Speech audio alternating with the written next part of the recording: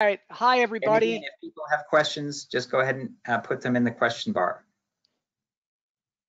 Okay, perfect. All right, you guys. Thank you so much for joining us today. As Keith mentioned, I'm going to talk about stress-related illness and how do I frame that? When we experience stress in our lives, and that can be early life stress, traumas, prenatal, childhood, our stress response is activated, and everything we experience changes our brain and our body, and so the way we begin to relate to our lives shifts as a result of stress. Anything that feels overwhelming can actually sensitize us to stress later in life. And so I'm going to get deep into that. But what I want you to know is this talk is about the mental state that stress puts us in. So I call it the mother of the beast, the mental state that lurks behind all stress-related conditions. And so it may be that you think of addiction and depression and anxiety and PTSD and like everything that could put a person in rehab as sort of a separate thing. I want everyone on this call to understand what they all have in common, and they all start from the same mental state, and I'm going to explain that what that is. Okay, and if you become adept at meditation and mindfulness, you'll be able to see this state in yourself and shift away from it. Once you understand the internal mechanics of shifting your own consciousness, you'll be able to teach it to other people and facilitate their healing. So that's what we're on about today. Now, as part of what I wanted to show you today is I produced a film that is going to be released on PBS this fall. It's called Is Your Story Making You Sick?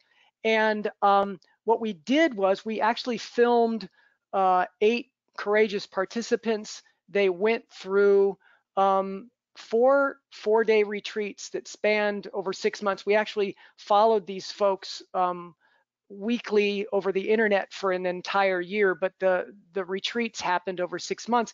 And the programming that we provided was based on this educational model that stress illness has a particular cause and how to see the cause. And then the other supposition is that, you know, we frame who we are through the story in our mind, and because of stress or trauma, we can develop a distorted story of who we think we are, and that distortion sensitizes the mind-body network and in every other way how we relate to people, places, and things. And so we wanted to help people understand how the story that was already on board and imprinted, how they can begin to influence it and open themselves up to experiences where they amplify, instead of the negativities, the amplify positivities in life. Beauty is one thing, and beauty is a word that I'm going to use to define your intrasubjective experience of improvement in anything. When you see a sunset, only you are aware of the beauty the experience of your own personal experience of beauty, right? So when you taste a delicious some food, you are aware of that beauty experience. When you see or when you feel a fabric that feels good, you're aware of that beauty experience. So those are intrasubjective experiences of positivity. I'll call those beauty experiences. And the more that you can incline your nervous system towards amplifying beauty experiences, the better you will feel. Next, we are in relationship to other people, and when we connect with other people, what we're doing is we're amplifying goodness. And goodness is that intersubjective back and forth of love and compassion and support and just general positivity. And then lastly, we are embedded in an objective world, and the closer you can hone your nervous system to picking up the truth, like how actually things arise, abide, and pass away, the cause and effect of the reality in which you find yourself, the closer your how you ferret out, how you perceive and appraise what's happening, the closer you are aligned to the truth, the better you're going to feel. So what I'm trying to teach not only the clients and everybody I work with now, but what we tried to teach the participants in the movie is to incline their nervous system to amplify beauty, goodness, and truth. Okay, so that is a big message, and that's behind shifting your story. Okay, now what I want to do is I want to show you a short, it's a 15-minute concentrated clip of the movie, and then I'll get into the science that informed all of the retreats. Okay, so that's what we're going to do right now, and here you go.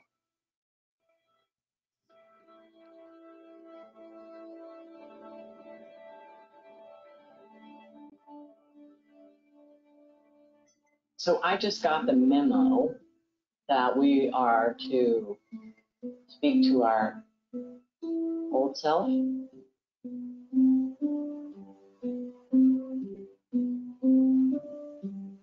I really think that through my attempt to teach my children to be more real,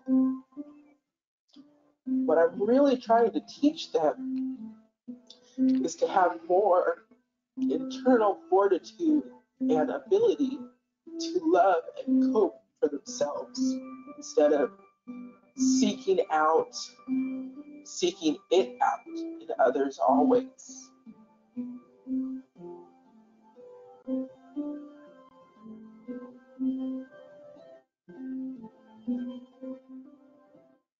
I'm probably becoming more and more accepting of the fact that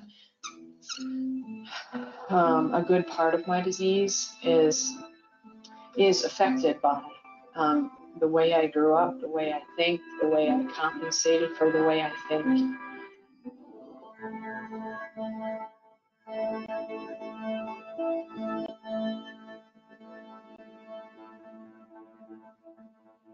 We are like the way that story comes into the world. We are storytelling creatures. Like fish live in the sea, we live in stories. The stories in here, the counts that we have of everything in our life. If we have a story that doesn't map well onto what is actually going on in life, stories that we develop,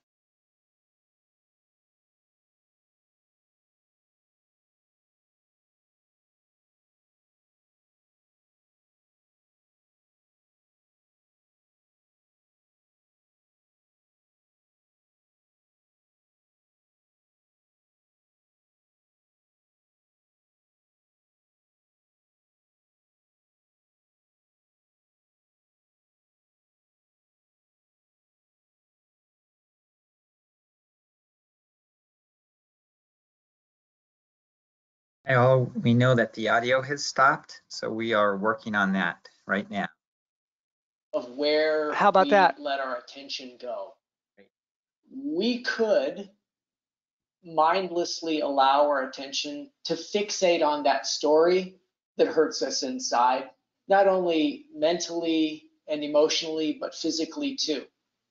This is a recording device, and it records everything that we've ever experienced, and it reacts to what we've experienced in the way that it reacted in the past. And so that's how we live the past. So new circumstances arise, but we carry this old programming.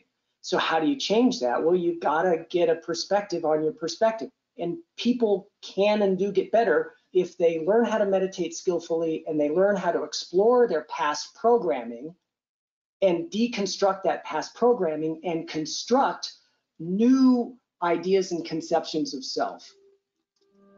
The disconnection between me and my mother has a lot to do with why I make bad choices in relationships.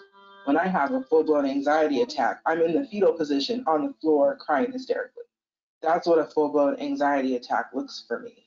And I've been having those since I was 12. had some very traumatic experiences when I was a youth growing up in Yuma. I was abducted, molested, raped, and it's made me who I am today. It's a bag full of hypochondrias and obsessive compulsive behaviors. The critical self, you know, that critical, putting myself down, not always perfectionism, not being good enough. I felt like we were backpacking in the boundary waters and I was carrying all the bags. I'm here because I've been struggling with depression. I hope to get my spirit back. I hope to get my humor back, my playfulness. Somewhere along the line, there was some sort of event, something that may have happened, and the person came to a conclusion, there's something wrong with me. You know, maybe they were just told that directly by a significant other, by somebody that had power over them, like a parent or a teacher, or maybe they just made a misinterpretation on their own. But once that belief exists and shapes behavior, and the behavior is reinforced because it leads to an outcome. Oh, fuck.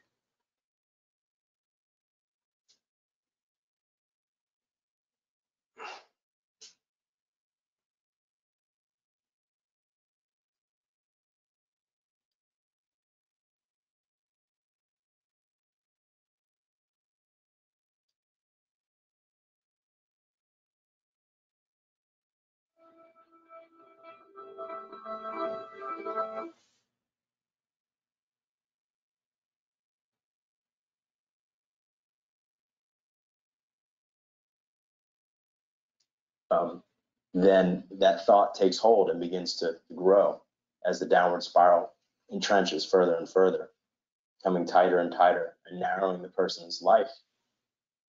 When I think about trauma and the work that I do nationally, we talk about trauma as being pervasive. If we do not look at trauma, we are not going to make a difference in this country in mental health, in addictions, and in primary care. What we've discovered is 98% of the people who cross the threshold of a behavioral health organization, either with addictions or mental health challenges, have experienced significant trauma in their life. You might say that the fundamental pain is the loss of self, and that is a response to traumatic events in childhood. If you look at the studies, the more childhood adversity, like emotional or physical or sexual abuse, or a parent dying, or a parent being mentally ill, or a parent beating another, a parent being jailed, a parent being addicted, any of that, the more of these adverse childhood experiences add up, the greater risk not only of addiction, but also of psychosis, also of attention problems, also of autoimmune diseases.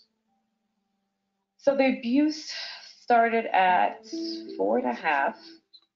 I remember being extremely scared, you know, of the first time what happened. And I didn't have a childhood. It was taken from me at a very young age. I felt different. I always felt different, like I didn't really fit. Like only if people knew the real me type of thing. So take, for example, a child who is in a family which is abusive to them, either physically abusive or sexually abusive, perhaps emotionally abusive or verbally abusive. These experiences can overwhelm a child. And we know that there are effects on the brain from the stress hormone cortisol that's released that impair what are called the integrative circuits of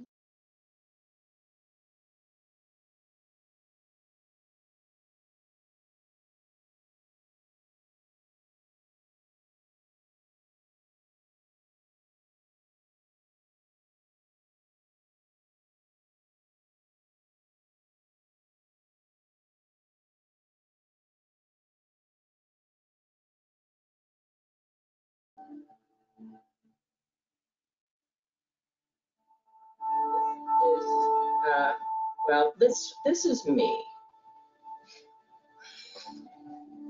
And so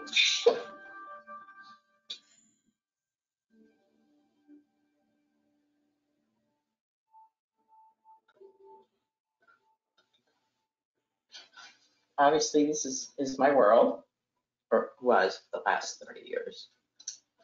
And this played a big part, just to write that out, the bottle. And dream catchers. This is what I'm working on now.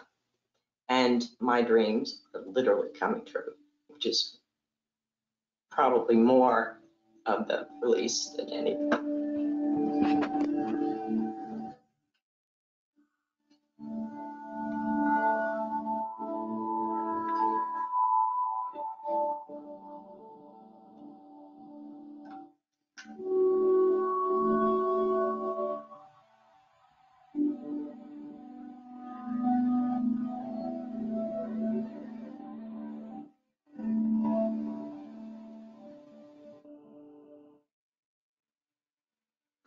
I was married for just a year. That was 15 years ago. I've been with a lot of women in my life. I lost my virginity when I was 12. So I've been sexually active since 12. But I've never been able to maintain a long-term relationship. And so my deepest realization here is that's the part of me that needs to be healed in order for me to be happy with someone.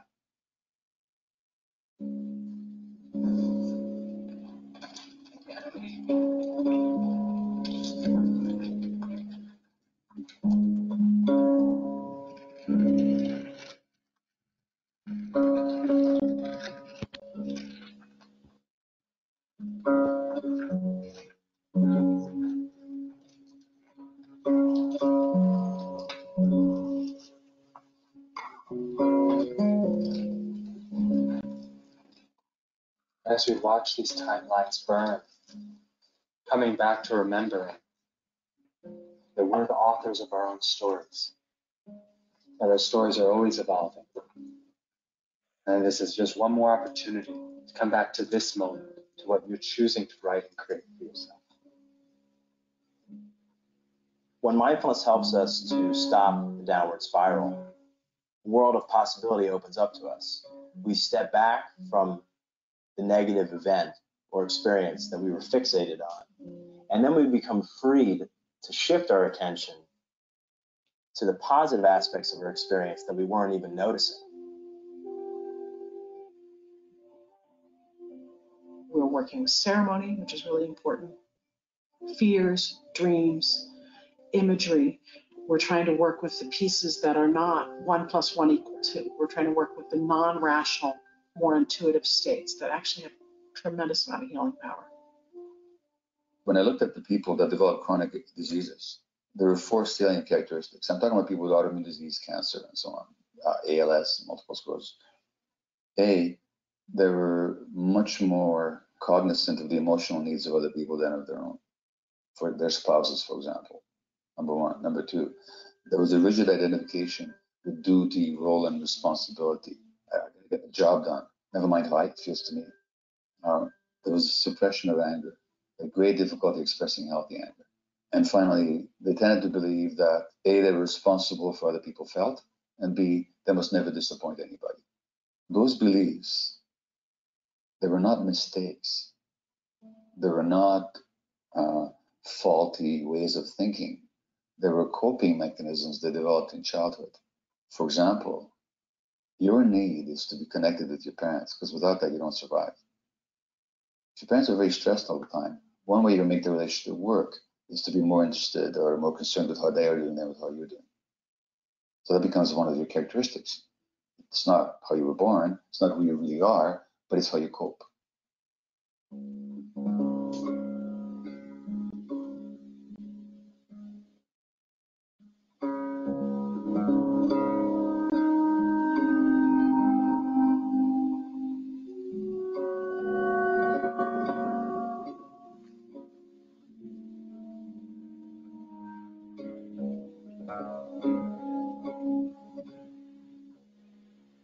It was extremely painful to be. What's the feeling right now? Shame. Okay, so you're right where you're supposed to be. To be like shamed and blamed. And to have somebody come in and destroy who you truly are for their own sense of control was just so painful. Mm-hmm. and I wore the mask of perfection and everything's okay and I'm fine. The I'm fine mask is what I wore. Yeah. So as you tap into the shame, what's underneath?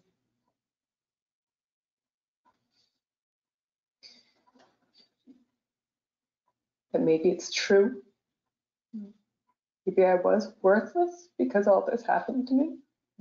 Maybe I shouldn't tell my story because I asked for it.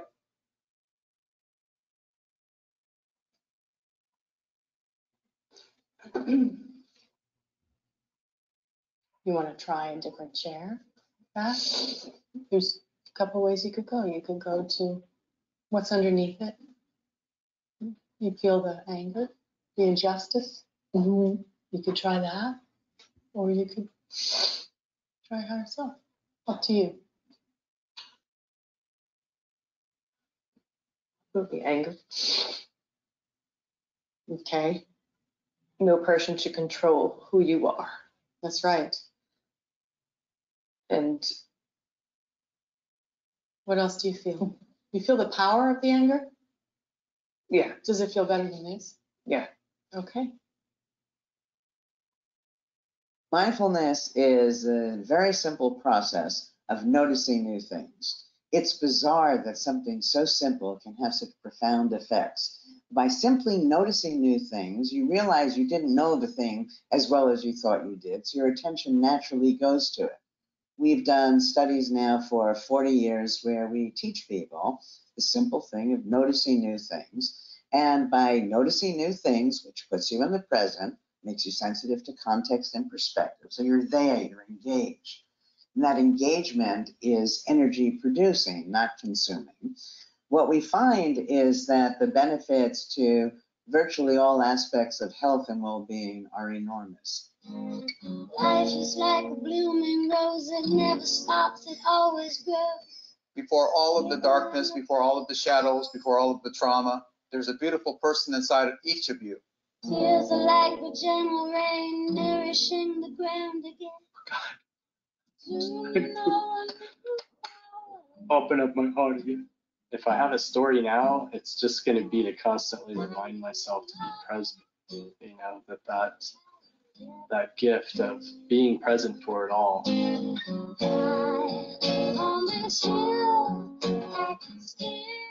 Alyssa, you are amazing. You need to stop doubting yourself and start realizing who you are. We weave together a new story about our life, a story of our lives as full of meaning, a story of ourselves as strong, resilient, somebody who's a survivor, somebody who thrives.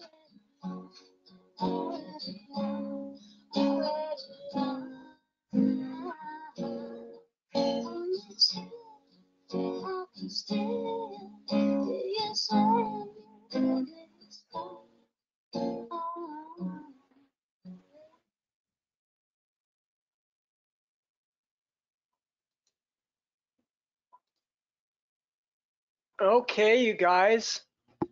I apologize for all the audio issues. I didn't realize if I muted my mic, I would mute the sound.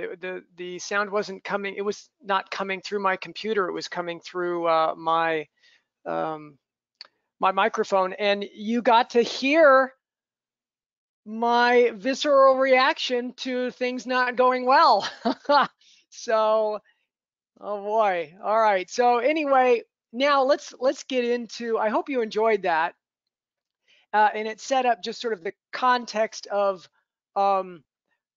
working with a lot of different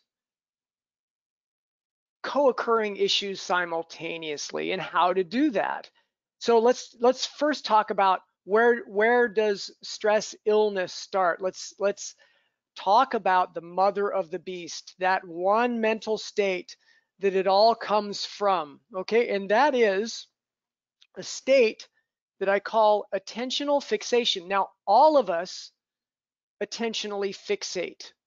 When stress goes up, our attention is biologically programmed to narrow down onto a particular, the object of our stress, the object of our pain. And when we have a consciousness that includes awareness, but when attention fixates, all of our consciousness flows through the beam of our attention and we lose awareness. That's what happens. Now, this little guy right here, that is the metaphor for your consciousness, okay? And I don't want you to think about, you can see the little guy's face there, but I want you to think about his internal experience. And what I want you to do is experience yourself internally right now, okay? So you're looking at a slide, but I want you to be aware of what's happening on your subtle insides. Now, how our consciousness works is we have attention, and attention is like a flashlight of consciousness. It shines from our sense of self, from our subtle interior, and it connects us with an object. There's the subject, object, and there's always this interaction between the two, okay? Can be pleasant, neutral, or negative. All right, but then I also mentioned that we have awareness, and awareness is the whole space of our consciousness. It shines in all, awareness shines in all directions, not just on one thing. Awareness shines into the world. You can see the room in which you're sitting. You can hear what's going on around you. You're aware of the world around you. But you also can be aware of your body and your mind. So awareness goes into 3 domains. Attention will shine on an object in one of those 3 domains at any one time. Okay, it'll always be shining in the world, shining in the body, or shining in the mind, one of those places. You can always find your attention shining in one of those 3 places. All right, now mindfulness is balancing your consciousness. It means that you have placed your attention consciously on an object, but you're remaining aware, contextually aware of what's going on in the world, the body, and your mind at the same time. So there's a local attention and a global awareness. That's what mindfulness is, and I invite you to try to do that right now. So pay attention to the slide and my voice and the lesson, but at the same time, peripherally now, be aware of the room in which you're sitting, the sensations in your body, and the thoughts in your mind. Everything that's happening in awareness is in the periphery, and your attention is, the flashlight is highlighting something that you're paying attention to.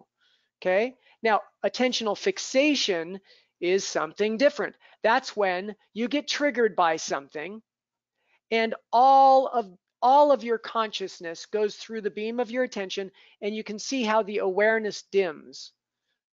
So that's something I want you to take away and realize for yourself. This is a truism, okay? When attention fixates, awareness dims. That is true for everyone. And we've all had an experience of this. We've been driving home and maybe we were triggered by something that happened at work. And so we're not crashing on the drive home. We're going through the green, we're stopping at the red, we get all the way home, and then we realize, now how in the world did I make it all the way home? Well, we were driving on autopilot. We were fixated on the story in our head, and our body was driving the car. We weren't there. So our awareness had dimmed. Okay? That's what happens when a person becomes addicted to something. Person is probably unaware of the background radiation of discomfort or feelings that they want to medicate or numb. They get triggered, not necessarily aware of the trigger and the connection to their suffering. Their body, this process happens where their attention narrows down on the object of addiction. They start fixating and planning the use or the acting out, right? But they're not aware of that's what's happening, and then they do it, right? So attentional fixation lies at the heart of every single addiction. But think of depression too. Thoughts that captivate your attention, depressing thoughts, keep you from being aware of what you're doing to yourself, and a downward spiral starts. The same thing happens with anxiety. You get fixated on whatever is scaring you and the distortion happens. Okay? So this is the mother of the beast, attentional fixation. Now, the mind-body network, there's a mind, a body attached to everything that your mind is doing. And so if you're fixated in your mind, you're sensitizing your body. And the body, you can think of sensitization and amplification as synonyms, because think of a downward spiral. When you become sensitive to something, you need less and less of the stimulus to get a response. So everything becomes amplified. Now, how does that happen? There's a triggering event, attention fixates, and then, and I'll show you the connection to emotion in the next slide, but you get an amplified emotion. And what basically is an emotion? It's a contextual understanding of your mind-body world, the story that you're that is coming from you. You're appraising this event as being a loss or a threat or an injustice, and the emotion corresponds to the appraisal. I'll explain that. So you get an amplified emotion. An amplified emotion is a distortion. Your brain is involved in that experience. It dumps chemicals and produces physical brain changes. Basically, you're activating the hyperarousal circuits. And then if you've done it enough, you'll just keep repeating it. This cycle of fixation, amplified emotion that changes the brain and the body, and you repeat, and you will begin to sensitize yourself no matter what and to anything. Okay? All right. Now, in this slide, I want you to understand the relationship. This is the slide that explains how stories make us sick. When we have experiences come with meaning. When we were born, our nervous systems were open and took in so much more information than they do now. They were fully receptive to information. And what our nervous systems had to do was organize that information and make sense out of it. And part of the making a model of the world and ourself is a process of deletion. So some stuff we stop paying attention to, but other stuff we pay more attention to, stuff that is more salient, related to pleasure and pain. And so we develop a sense of ourself and our relationship to the world. And when we become verbal, when we become toddlers, a story starts in our head about who we are, and that the ongoing life narrative is encoded in us. Now, when we have subsequent experiences later in life, we've already been programmed with this meaning, with this story. So we already know how to relate to the world. So if you're in the world as an adult and you lose something that's precious to you, I'm going to start with the first appraisal in the left-hand column, a loss appraisal. If you lose something like a loved one or a love relationship, you're going to have an emotion, and that emotion is going to be sadness. That's universal in all human beings. So the meaning of an experience, loss, will produce sadness in all of us. Now, there are two threat appraisals. One is an acute threat and one is a chronic threat. I'll show the emotions here. Now, as we grow up, it's appropriate for us to feel fear at times, and fear in and of itself is not a distortion. It's when we're overwhelmed, however, that's when we start saying to ourselves, like, I can't handle this anymore. That's threat two. That's where, like this whole COVID crisis has got the world in a little bit of a threat to situation. All right, the economy is not doing so well. You may have known someone close to you who has passed, or just the struggle. You may have lost a job. So there's a lot of threat to going on right now. And your mind-body network is feeling this because it's contextually relevant. It's up for you right now. It's up for all of us right now. Now, when we feel it might be that a part of our self-narrative is that we are inadequate. Like Jules in the movie, you saw, well, maybe there is something wrong with me. Maybe I should feel shame. Well, she got all of that information introjected into her by her family and the traumas, right? And so she carries around this shame base. And a lot of us do in certain contexts, all right? Well, shame comes from feeling inadequate. If something happens to you that feels unjust, you're going to get angry, okay? I just want you to know, the reason I'm showing you this is because I want you to connect the emotions that you feel to the context in which you're in.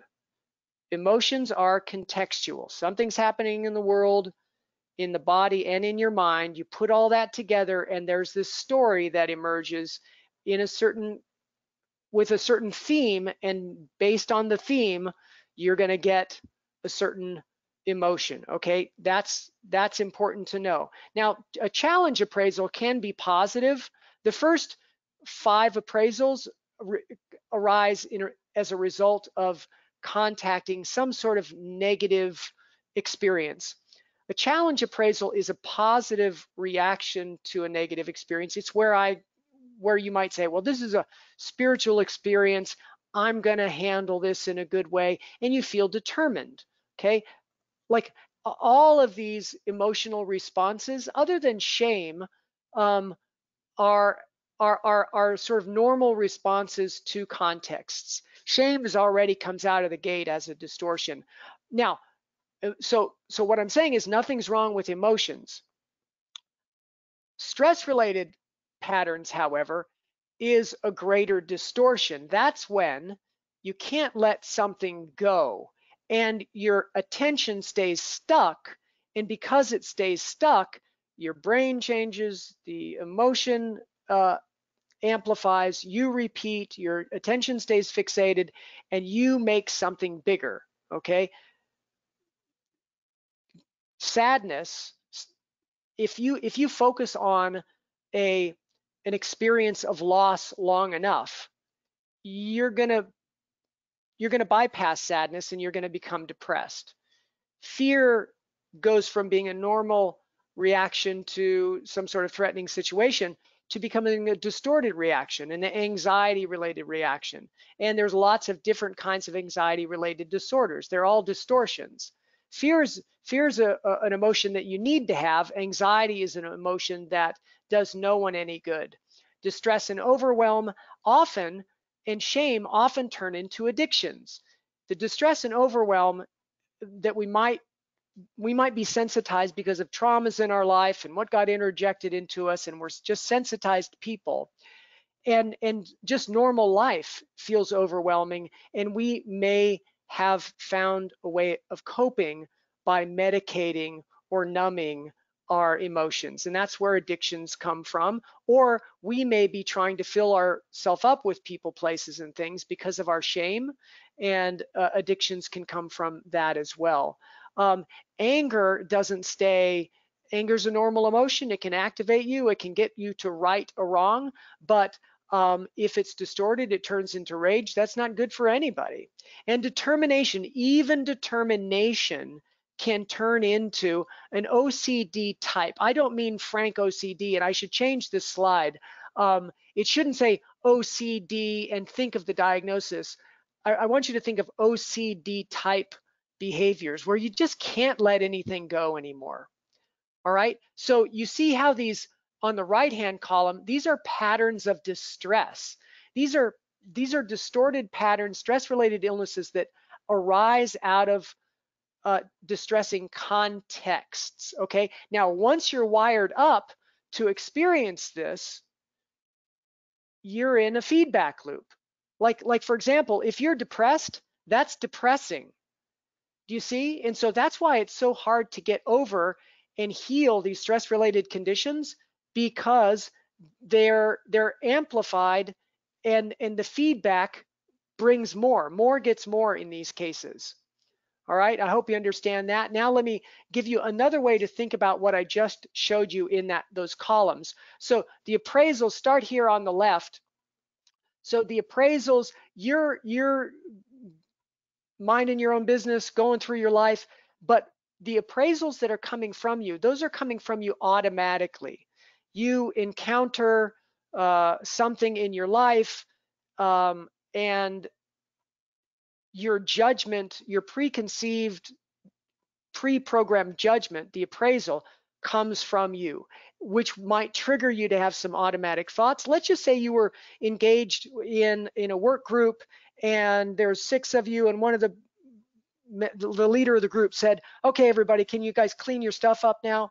And you weren't aware of this, but you heard that, can you clean your stuff up right now? And all of a sudden you took offense, as if it seemed like the person was scolding you, when none of the other people took it that way. So the appraisal of injustice came from you, started you automatically thinking about who the heck does that person think they are? And then you start thinking, you know, group leaders are so high and mighty, right? And then you go home, and maybe your coping habit is to complain to the point where you feel like you need a couple of glasses of wine to calm yourself down. Okay, that's just one way it could the process could unfold, right? And perpetuate a habitually distorted story. Now, I wanted to talk to you about catastrophizing and hypervigilance. Let me just mention 2 psychological features of people who are sensitized. One is they catastrophize, and there's been a lot of research done on catastrophizing, and a lot of this research I did, as I mentioned, I'm a doctor of physical therapy, I did when I started a pain program at Sierra Tucson. Pain patients tend to catastrophize. They see the worst and they expect the worst, and that puts their nervous system already on sort of shaky ground. And hypervigilance, what hypervigilance is it's a quality of consciousness where you have a fixated attention. It's not like you're aware of everything, because you're not. There is actually very little awareness in a hypervigilant person. The person's attention is hypermagnetized to go towards and sort of suss out potential dangers in the environment. So you're going from one potential danger to and then looking for another potential danger with your attention, a narrowly focused, hyperfixated attention. That's what hypervigilance is. And when people are programmed to be in the world that way, you have to begin to work with their defenses, make them feel safe. And I'll explain all of this in setting up the way in which you begin helping people dial down the sensitization. Okay, so now I want to talk about how we're a living system, and you can think of the living system as a story machine, a system that's making its own story. Okay, and here's how it does that. We're taking any energy and information in from the world. We process energy and information in our body in the form of sensations, and we also have energy and information cycling through our mind in the form of thoughts. All right, so in all 3 of these domains, remember I said awareness is open to 3 domains: world, body, mind. So these 3 domains of which you could be aware are taking in information, whether you know it or not, okay? Coming in from the world, processing in the mind and the body. And how you are programmed to process is how you're programmed to process. And so you, me, everybody else finds a way of interacting with the world that really sort of generates some repetitious themes. And people with stress-related illnesses, their attention is magnetized towards negativities. And so the repetitious themes could be loss, threat, or injustice, or inadequacy. You could also magnetize yourself towards positive themes, amplifying goodness, truth, and beauty, for example. I mentioned that earlier. Okay, that's an alternative where you'd have to sort of consciously program your nervous system to pay more attention and to amplify the beauty experiences inside of you, the goodness experience between you and others, and the truth experiences that you have. All right, so that's what spiritual practice is all about. Now, how does the information get in, and how do we process it and make the meaning? Well, I got this shorthand, these 6 words: sight, sound, talk, image, touch, feel, from my first meditation teacher, Shinzen Young. Sights and sounds come in for the world. The word sight and the word sound represent just what you think, what you see, and what you hear. Now, in the mind, talk represents thoughts that resemble mental sounds. So if you're talking to yourself inside of your head, or if you have a song stuck in your head, we'll call that talk. We'll agree that that's what a sound like thought, we'll agree, is talk. A picture like thought, however, is image. All right, and we process what we see and hear in the world in our mind through talk and image, and then in the body we process meaning not verbally but somatically through touch sensations, which are physical sensations: warmth, coolness, tingling, pressure, pains, joint position, sense. Like if you're sitting right now and you close your eyes, you still know that you're sitting because touch sensations are telling you. Feel sensations, think of those as emotional feelings.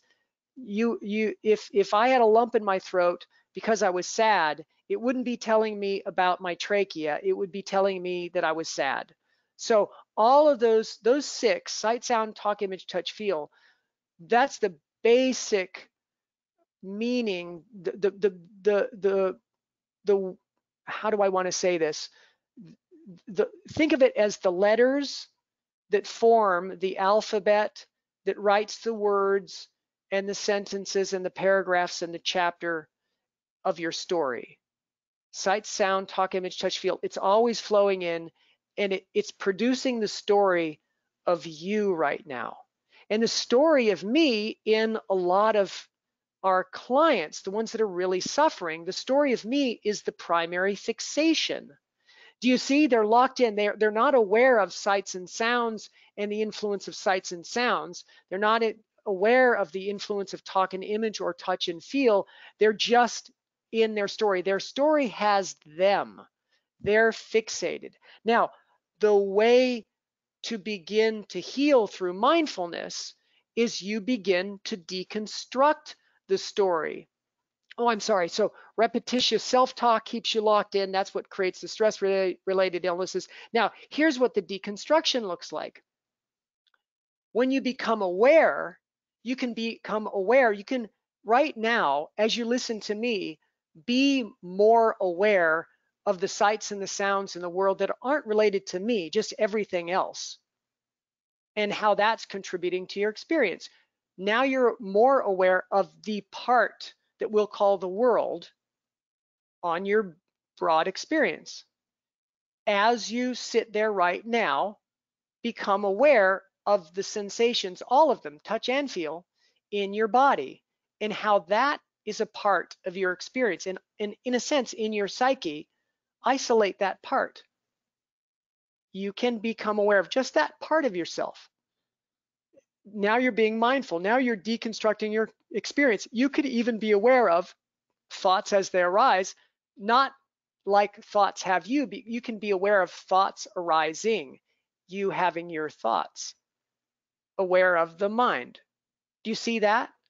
I hope you're able to understand what I'm trying to demonstrate with this slide, that you can learn how to deconstruct your experience. And this is vital for people that are suffering from a stress-related illness. No matter what it is, they have to learn at some point, once they feel safe and resourced emotionally, to begin to work with and deconstruct their constructions. Addiction is a construction. Depression is a construction. Anxiety is a construction. It's something, it's an epiphenomenon, an attractor that their mind body has learned to create. And so if you don't want it there anymore, you have to learn how to deconstruct it. Okay, that's why mindfulness helps with all of these conditions, because mindfulness meditation is a deconstructive practice. Okay, good. And please write down all your questions related to this slide if you have them for me at the end. All right, so now let's get into what my clients and what the participants of the movie were doing and working on. So this isn't per se the mindfulness piece. You use mindfulness while you're doing this work. It's where you learn to see that your story is a construction and how it gets constructed by itself. Now, shadow work, narrative revision, shadow work. Let me just define shadow for you all, okay? Just so we're all on the same page. And I know we might have different definitions of shadow, but shadow is any unconscious dynamics that have an effect on our personhood. So hidden motives, desires, impulses, patterns that operate out of our awareness, but have significant impact on our lives. Okay, and there's three forms of shadow. There's introjection. You got to see in that movie Jules working with an introject. We hadn't gotten to the place where she could see the introject yet, but the fact that she was sort of shame-based, she got a lot of that introjected into her from her childhood.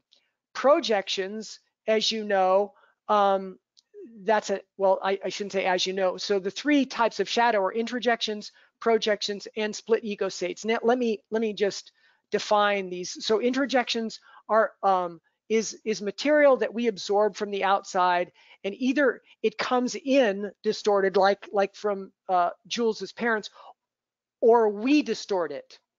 And then once it's inside, then we hold it as true. Okay? So introjects arise because when we're babies, like I said before, we are 100% receptive to information. We're in that receptive phase of our life at that beginning, in those early stages. And when you work with introjects, you have to use release techniques.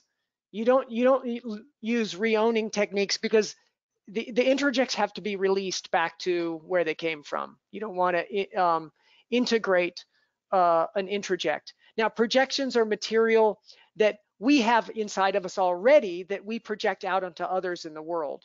Projections arise naturally because as toddlers, our perspective is that everyone sees the world the way we see the world, and the way we see the world is true.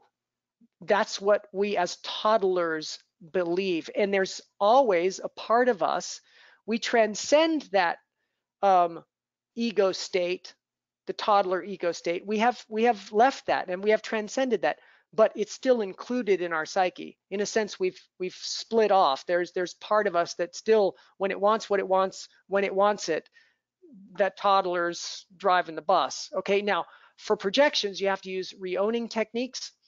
And let me write these things down. Okay, here we go. And split ego states are what we're talking about now. Those split ego states arise in a bunch of different ways. They can be developmental, like when you grow from being 100% focused on yourself to realizing that relationships are important, and maybe I need to give up on my needs so I can relate better with others. that's going from a first person to a second person perspective, and that's healthy. There can be some unhealthy dynamics there too, but we can develop unhealthy split ego states. For example, if we start to see that our needs aren't worthy of being met, and we see that our first person perspective as selfish and or wrong, okay, that's a split ego state that has a little bit of dysfunction in it. Okay, and so now the shadow work that people do involves 5 steps. Shadow, of course, the first step is that the person is unaware of what's going on, and even of their symptoms. Then at a certain point, like when you're in the unaware stage, let's say you're working with an alcoholic who's in the unaware stage, that person isn't aware that alcohol is a problem for them. They're unaware. And because they're not really aware of the symptoms. Now, the second phase is they become aware of the symptoms, the hangovers, the loss of the job, and relationships are hurting, right?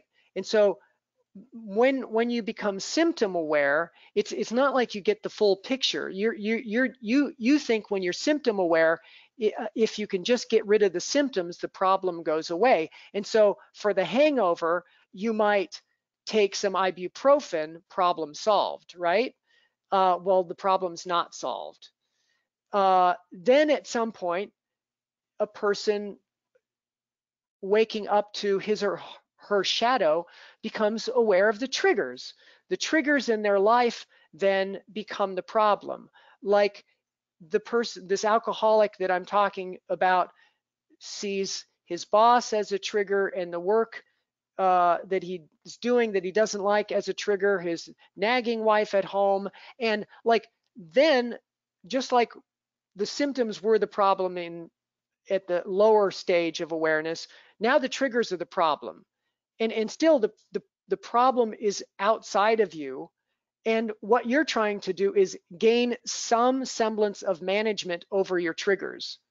All right, this is actually the first step when you become trigger aware of when you start self-managing a little bit. It's not 100% healthy, like you're trying to distance yourself from the triggers. And sometimes isolating yourself creates its own problems, but you're attempting self-management at the trigger aware stage.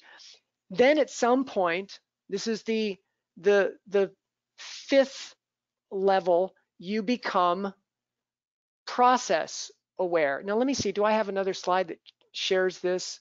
Yeah, okay, let me so you guys can make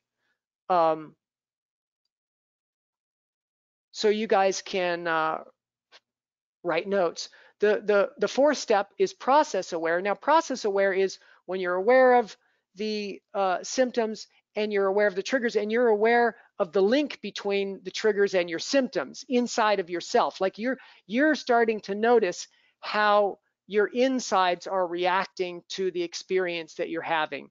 This is a major step forward in waking up, because now all of a sudden you're a little bit more open to feedback. You're working with a therapist, and the therapist primarily is helping increase the process awareness. This is where mindfulness really comes in, and that skillfully aware slide that you saw 2 slides ago, working with energy and information in the world, the mind and the body. You're starting to become aware of perhaps very subtle images in your mind, or talk, or feeling states in your body well before you're aware of the symptoms, well before you start acting out. Okay, very important part of waking up. And then also what happens a lot in therapy is you have a therapist that helps you come to a resolution through conscious conceptualization. And what conscious conceptualization is that you're aware of sort of the core lie that was introjected into you, perhaps, or the projection that's keeping you stuck, and you're able to deconstruct that and reconceptualize make sense of the self-narrative and reconceptualize it in a way that frames you as surviving and going forward in a way that you can project that you could thrive, right? You're reconceptualizing your story and projecting it into the future where you have some expectation of a positive outcome. All right, that's very basic shadow resolution technique. All right, so now I want to give you guys an experience of the mindfulness piece that I do with people. And what we're going to do is we're going to affect the flow of the energy and information, right, that's cycling through each of you. And I'm talking about your interior space, that subtle inside that's listening to me. Okay, listen to yourself, listen to me right now. That space that's listening, we're going to affect the flow of energy and information by working with your mind. Okay, so mind is like a space, and if you can see me, I'm not sure if you can see me.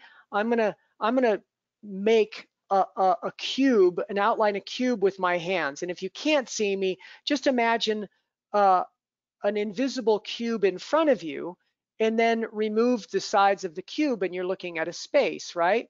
Well, mind is like that in a couple of different ways. The qualities of mind are that mind itself, and when I say mind, I'm think awareness. Awareness doesn't have an edge. Awareness isn't, if you really look as a deep meditator, you will not ever be able to find the boundary of your consciousness. It doesn't stop at your head, it doesn't stop at your skin. And this is, again, one of the truths of a higher perspective, and a person can open themselves up to. Now, when we, at a lower, more concrete perspective, you think you do end at your skin. But as a person develops their consciousness, they become very clear, absolutely clear, that consciousness does not stop at the boundary of your skull or your skin. And that if you really tune in, you can't find any edges to your consciousness. And mind itself, like a space, is also empty. Ultimate mind doesn't have anything in it. Okay, now energy and information flow through it, but mind itself is the space in which those objects of energy and information flow. So there's a space of mind, and there's the objects that flow through. All right, now here's our little guy. That's our conscious symbol for consciousness again. There's the flashlight of attention, which is directed outward. Here is the awareness. Okay, awareness is the awareness in all directions. And mindfulness, again, just to repeat, mindfulness is placing your attention, so consciously place your attention and stay aware of the whole space. Now, what's the whole space? World, body, mind. Here's what I'm going to do. I'm going to ask you to meditate now on this orange dot. There's nothing special about this orange dot, and I'm not going to hypnotize you because you're going to stay aware. All right, so look at the orange dot and don't move your eyes. Now, start to discern with your attention the qualities of the orange dot. Notice that it's brighter on top and darker on the bottom. And if you really stare at it, notice that it's a little bit pixelated. You may even see sort of an aura around the outside. If you keep your eye of the dot, if you keep your eyes perfectly still, your nervous system has a hard time clarifying the edge. And so you're going to see a little smearing of probably what looks like a greenish aura around the outside, almost looks like a solar eclipse kind of a thing. Okay, so you're looking at the dot. Now, don't move your eyes, but become aware of the whole rest of the space of the room in which you're sitting. Peripherally now, don't move your eyes. See right, left, up, down. Even notice the space between your nose and the computer screen. Notice the space. Use your ears in the same way. Listen, right, left, up and down, behind you. And remember I said listen to the middle of your head as you listen to me. Direct your hearing sense inwardly. Listen inside. Good. Now you're 100% aware of the world, the space of the world. I'll use that word quite a bit, the space of the world.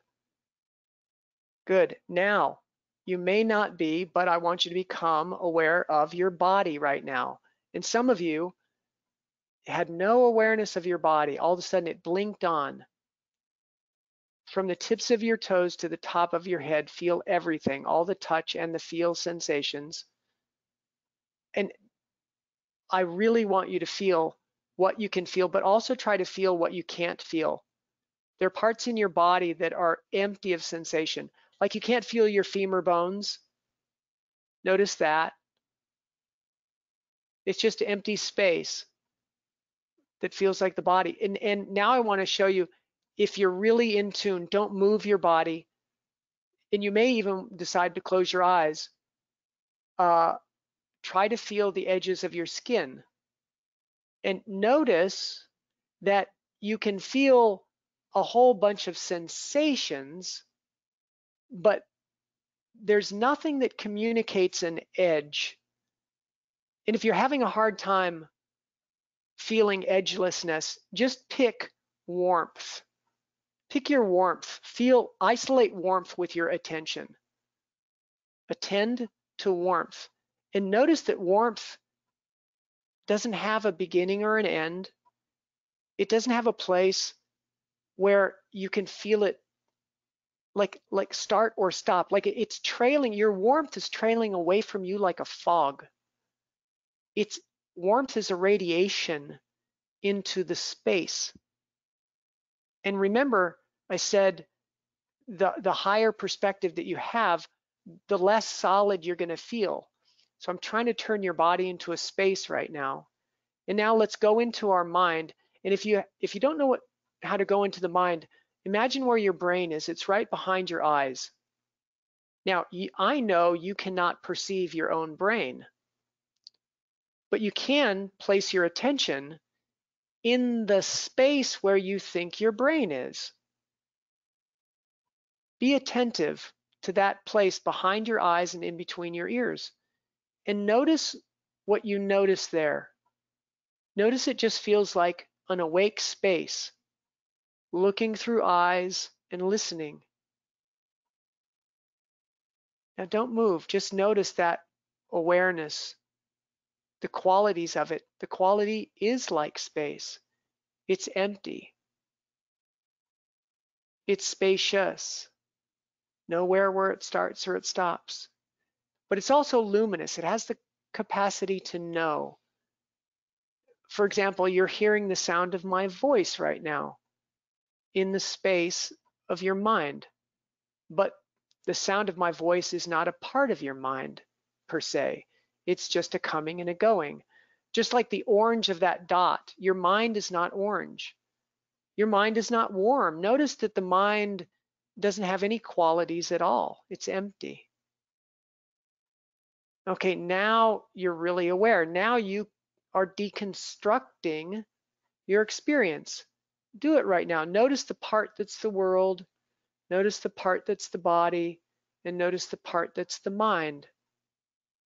And you could put it all together into one whole space of awareness.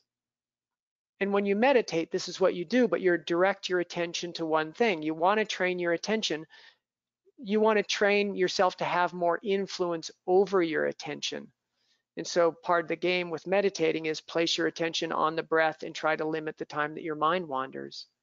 You stay aware, globally aware, but locally attentive to breath. And you set this mental balance up. And then if the balance degrades and your attention fixates and your mind starts to wander, you just set it up again. That's skillful meditation. Okay. Woo! Let's talk about, so come back to me right now and to yourself. Thanks for meditating. Okay, we're getting to the end of our discussion here, I just want to review the objectives. So we discussed the critical roles of attention and awareness. Attention is the flashlight of consciousness. Awareness is the whole space. Awareness has the big picture role. You have to stay aware to know where your attention is. All right. And when a person has a stress-related illness, they have a bias towards being attentionally fixated, and you have to work to open their awareness and teach them to notice when they're fixated. All right, that's the beginning of the change. All right, and I want to list 3 mindfulness-based attunement practices. Now, I hadn't mentioned these yet, but I want to mention these. The first is that deconstructive practice where you break things into world, body, mind. All right, so that's a practice that you can teach your clients. All right, the next one is a very simple practice, and this also comes from my meditation training. It's called strong determination, and excuse me, strong determination is basically teaching someone when they meditate to sit perfectly still. Now, why would you want to do that? You'd want to do that because there are very subtle impulses to move and react and to disconnect from our feelings. And we do that when we move our body. And when we meditate, the more you move, the less you're able to concentrate. It disrupts your concentration. And so if part of the concentration is being used to help you deconstruct your experience so you can use meditation therapeutically, then you have to learn how to sit still. Now, this practice, strong determination, isn't something that I give, you know, a person on the first day who's had trauma and doesn't feel safe, because sitting perfectly still can feel very unsafe and overwhelming. So you have to titrate this, but it's a very powerful practice. Okay, you can teach a person to meditate, but if you don't give them the added instruction, let's say they've been meditating and you're making progress, your progress will plateau and not accelerate if they keep scratching every itch on their face, for example.